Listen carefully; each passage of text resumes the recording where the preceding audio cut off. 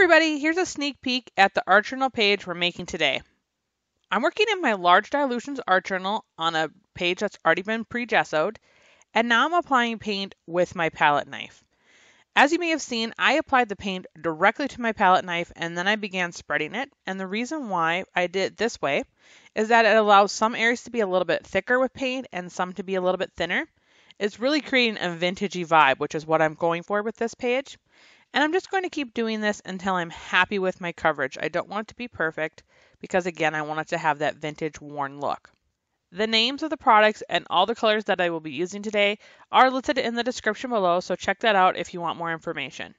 After the paint has had a chance to dry, I'm going in with Distress Oxides, which are a really interesting ink, and they're a hybrid of pigment and dye, so they're going to have nice coverage over my page, but also they're going to react with water and run and move. So I'm going to use two different colors of this because I'm building up the layers to create a vintagey vibe on this page. And I'm going to just apply this darker color around the outside of my page and also a little bit through the middle so that I have not just a perfect frame, I want it to have a lot of texture and character. And then I'm going to let this ink dry.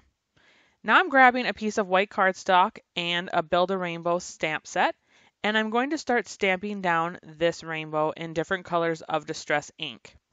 So I'm going to be working not only on the white cardstock, but directly onto my background. So I'm doing the first ring of the rainbow with red, and I'm going to do this all over my background. And then I'm going to go ahead and start doing all the different rings of the rainbow. All the colors that I've chosen do have a bit of a vintage tone to them, so even though they're bright, happy rainbow colors, they are in some cases a little bit more muted.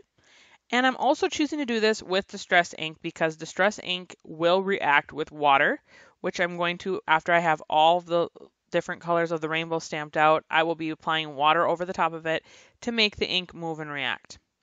I'm also stamping, as I mentioned before, on the white cardstock as well as the background because I will be cutting out the white cardstock rainbow as another layering element on my page. So I'm going to have the bright rainbow and the background vintagey colored rainbow. So because these are Distress inks, as I mentioned, they do react with water, so I'm using my Distress sprayer to just sprinkle little bits of water all randomly all over these rainbows so that the water starts to move the ink a little bit and I get some color splotches and it makes it be not quite so perfect, a little bit more vintagey. And then I'm going to let those dry and I'm going to bring in some Distress paint. And Distress paint is a really cool product because it does react like the rest of the line when it's wet, but when it's dry, it's permanent as acrylic paints are. So it's a really fun product to play with, and also it's opaque. So it's going to layer over all of these inks really nicely and cover them up so that I can be creating lots of layers and dimension in my rainbows. So I'm applying these colors to my stamp, and then I'm stamping them both again on the white cardstock and on the background, and then I'm going to hit them with a little bit of water while they're wet so that I can get that paint to move, and then I'm going to let it dry 100%. While that's drying, I'm also using a few colors of Distress ink, two different purples. Again, those colors are listed in the description below. And I'm stamping those hearts out in the two different colors of purple, and then I will cut them out with my Fiskar scissors. After everything is dry, I'm going to apply some Distress microglaze with the mini blending tool over all of the inks and then buff away the excess with a paper towel. Distress microglaze protects water-reactive products and seals it and makes it permanent. So as I'm continuing to work on this, I am not risking anything I've done so far. It's sealed. After I have taken the steps to protect my background, I can now begin collaging on top of it without any worry of ruining or damaging anything that I've done previously. And so, as I mentioned before, I am cutting out all of the elements that I stamped with my Fiskar micro snip scissors, and I'm gluing them onto my page with Distress Collage Medium. I'm applying the glue with my finger, but you could also use a brush if you feel more comfortable doing it that way. I like to use my finger because it's fast and it's easy to clean up with a baby wipe. So I've glued down the rainbow stripes and the clouds, and now I'm also going to glue down this graduation photo, which was taken in 1949. I purchased this photo along with others at an estate sale. There was no one who wanted them in the family, so I am giving them new life now in my art journal so they will be enjoyed for future generations. I really like to use vintage photos. I feel like they have a lot of character, and also it went nicely with the vintage vibes that I was creating on the background, and the rainbow theme goes nicely for graduation.